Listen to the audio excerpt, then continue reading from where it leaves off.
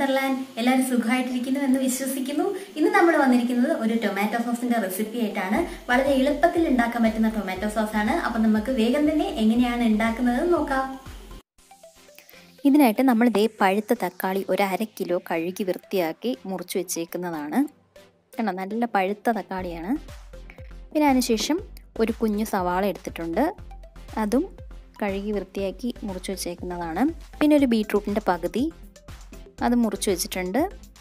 പിന്നെ വിനാഗിരി ഒരു 4-5 ടേബിൾ സ്പൂൺ വരെ എടുക്കാം.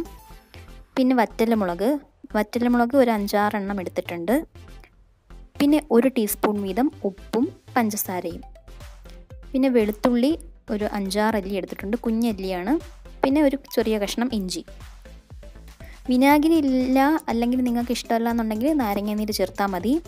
ഇനി നമ്മൾ ഒരു പാൻ അടുപ്പിലേക്ക് വെച്ചിട്ട് അതിലേക്ക് തക്കാളി ഇട്ട് കൊടുക്കുക. വെള്ളമൊന്നും ഒഴിക്കേണ്ട ആവശ്യമില്ല. തക്കാളിയിൽ നിന്ന് തന്നെ ഒരുപാട് വെള്ളം ഊറി വരും, അതുകൊണ്ട് നമ്മൾ പ്രത്യേകിച്ച് വെള്ളമൊന്നും ഒഴിക്കുന്നില്ല. അതിനുശേഷം നമ്മൾ സവാള ഇട്ട് കൊടുത്തു. സവാളയ്ക്ക് ശേഷം ബീട്രൂട്ടും കൂടെ ചേർത്ത് കൊടുക്കുക. പിന്നെ വറ്റൽമുളകും വെളുത്തുള്ളി ഇഞ്ചി പഞ്ചസാര ഉപ്പ് ഇതെല്ലാം കൂടി ചേർത്ത് കൊടുക്കുക. അതിൻ്റെ കൂടെ അങ്ങ് ചേർത്ത് കൊടുത്താൽ മതി. പിന്നെ ഇതിലേക്ക് നമ്മൾ എടുത്തു വെച്ചിരിക്കുന്ന വിനാഗിരിയും കൂടി ചേർത്ത് കൊടുക്കുകയാണ്. നാരങ്ങ നീരാണെങ്കിൽ അത് മതി, ഞാൻ വിനാഗിരി ചേർക്കുന്നു എന്നേ ഉള്ളൂ. പിന്നെ ഇതെല്ലാം കൂടെ നന്നായിട്ടൊന്ന് മിക്സ് ചെയ്ത് കൊടുക്കുക. ഇതിലേക്ക് പ്രത്യേകിച്ച് വെള്ളം ഒന്നും ചേർക്കേണ്ട ആവശ്യമില്ല, കാരണം ഇത് ആ തക്കാളി ഊറി വരുന്ന വെള്ളത്തിലും ഈ വിനാഗിരിയിലും ഒക്കെ കിടന്നങ്ങ് നന്നായിട്ട് വെന്ത് വന്നോളും. അപ്പോൾ ഇതൊന്ന് മിക്സ് ചെയ്ത് കൊടുത്ത ശേഷം അടച്ചു വെച്ച് വേവിക്കുക. ഒരു 20 മിനിറ്റൊക്കെ മതിയാവും ഈ തക്കാളിയും എല്ലാം കൂടെ വെന്ത് വരാനായിട്ട്. അപ്പോൾ നമ്മളിത് നന്നായിട്ട് മിക്സ് ചെയ്തതിന് ശേഷം ഇത് അടച്ചു വെച്ച് വേവിക്കുന്നുണ്ട്.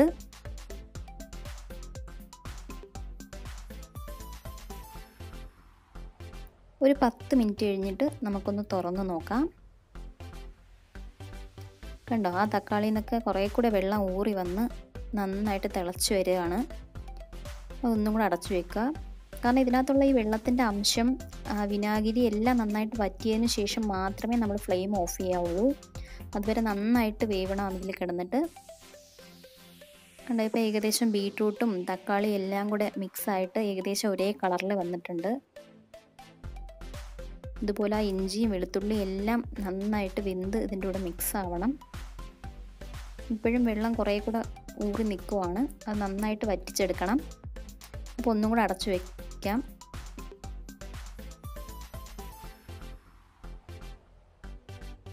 ഒരു 5 മിനിറ്റും കൂടെ കഴിഞ്ഞിട്ട് നമ്മൾ തുറന്ന് നോക്കി.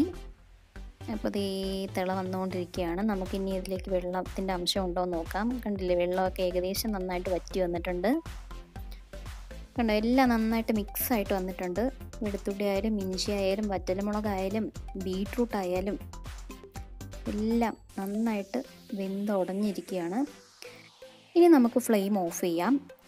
ഇനി ഈ മിക്സ് ഒന്ന് തണുക്കട്ടെ, അതിന് ശേഷം മാത്രമേ നമ്മൾ മിക്സിയുടെ ജാറിലിട്ടിട്ട് അരച്ചെടുക്കാവുള്ളൂ. ഇനി തണുക്കുന്നവരെ നമുക്ക് വെയിറ്റ് ചെയ്യാം.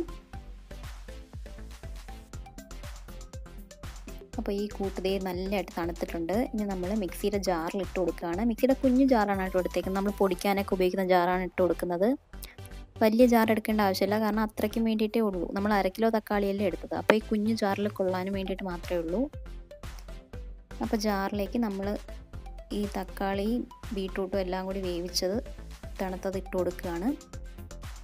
നമ്മളത് നന്നായിട്ട് അടിച്ചെടുത്തിട്ടുണ്ട് മിക്സിയിൽ. ഇനി ഇതൊന്ന് അരിച്ചെടുക്കാം. ഒരു ബൗളിലേക്ക് ഞാനൊരു അരിപ്പ് വെച്ച് കൊടുത്തിട്ടുണ്ട്. അതിലേക്ക് ഈ കൂട്ട് നമ്മൾ അരച്ചെടുത്തത് ഇട്ട് കൊടുക്കാം.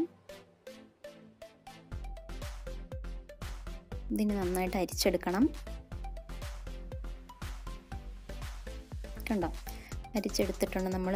ഇനി ഇത് നമ്മൾ തിളപ്പിക്കേണ്ട ആവശ്യമൊന്നുമില്ല, വറ്റിച്ചെടുക്കേണ്ട ആവശ്യമൊന്നുമില്ല. കാരണം എന്താണെന്ന് വെച്ചാൽ നമ്മൾ വെള്ളവും വിനാഗിരി എല്ലാം വറ്റിച്ചാണ് എടുത്തത്.